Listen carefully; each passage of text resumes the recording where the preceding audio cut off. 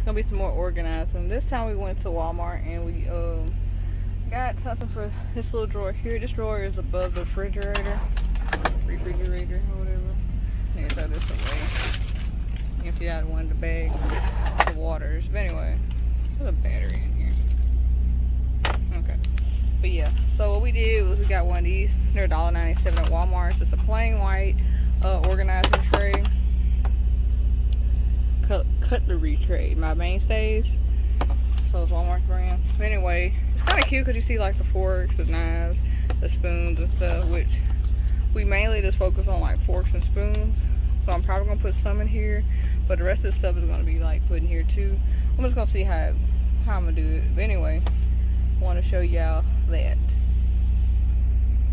So instead of putting the spoons and stuff in this, like trying to mix them together, I realized we actually have a lot of condiments. I got mayo, mustard, got some sweet relish, different brands of ketchup. The straws are in here. We got pepper and salt. We got strawberry and grape. Taco sauce, where it's literally taco sauce. We got mild and fire, the Taco Bell kind.